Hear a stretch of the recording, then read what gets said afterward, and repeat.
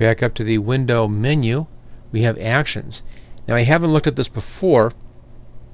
What these actions are sets of processes that you can apply as one shot on something. For instance, I can add a 1-inch white border here, these bottom borders, add a 1-inch black border.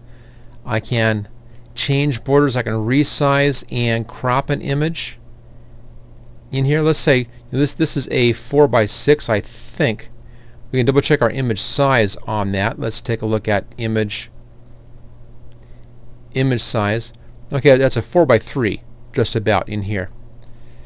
So you can change this image. Let's make it larger. Let's do a 5:7.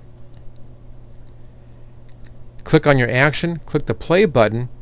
It then goes through and does all these steps in here. So image size, width to 7 inches, canvas size, height to 5 inches, vertical center, and extension color black if it is extending the color at all. So it goes through and it does all of those steps in one shot, as you can see there. Let's just undo that canvas size. And there are lots of these different actions in here. Let's just collapse those. Instead of adding bottom borders in here, let's add a 1-inch black border. Click on the play button. There's your 1-inch black border added onto the bottom of your picture. Lose weight, resize and crop, and some special effects as well. Faded ink effect. Click on it. You can see what's in that by clicking on the little arrow. You can actually see all the steps that it goes through if you want to. Just click the play button and it does all those steps and then applies all those steps onto your picture. There we go. Let's undo that. Here's a faded ink with vignette. There we go. Got an old-fashioned look to that. Let's revert to our original. There we are. Do a sepia toning with grain. That's kind of fun. Makes it kind of an old-fashioned looking picture. We'll apply all of that. There's a sepia tone with a grain effect, giving a very old-fashioned kind of drawing style. And we'll revert as well. Again, this goes through and does a whole batch of steps in here, all in one big memorized shot. See here, here's canvas size. It does all that stuff.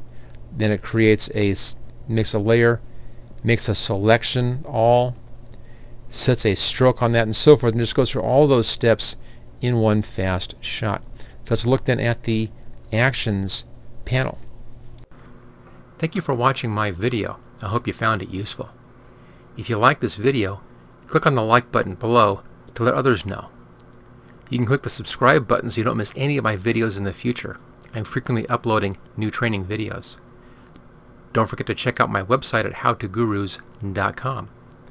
You can share this video with your friends and coworkers. Just click on share and then click on the social media buttons.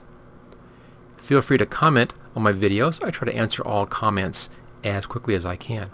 And finally, you can get all of my training videos on DVD at howtogurus.com.